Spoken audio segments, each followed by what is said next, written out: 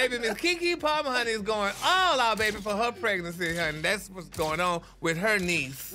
She sure is, Gary. The mommy-to-be just dropped her maternity shoot done by the iconic David LaChapelle, and they are everything. Keke captioned the photo, "It's giving poetry. It's giving Michelangelo. It's giving Sistine Chapel. It's giving masterpiece. Behold, a mother, a father, and the blessed baby we await in pure awe. The greatest gift from above we could ever dream. We can't wait to meet you, little one. We are so glad to be your earth parents as God's hands are placed so gently over your life." It is a stunning photo. That was a beautiful caption. Beautiful. And it's such a beautiful piece of art because, like, most art makes you want to look at it and be like, why is this happening? You know, like, are you in a hotel room standing on top of a globe while a random man just, like, I don't know, is he taking a selfie? I don't know what's going on, but it looks beautiful. Have you ever seen Gary's maternity shoot when he was, you know, getting ready to bring baby Leroy into the world? Oh, really? Yeah. I've never seen it, Gary. Once you see it, you can't unsee it. Let me get it pulled up here.